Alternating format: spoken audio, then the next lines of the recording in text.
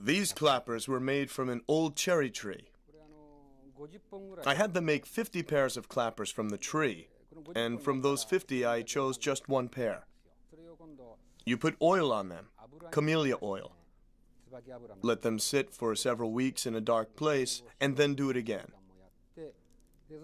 That's how you get this beautiful color that looks as though you've lacquered them.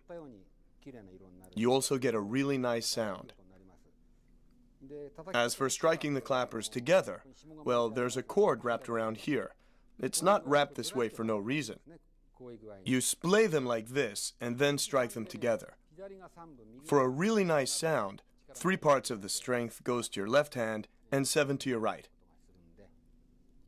Here we go. That's the sound.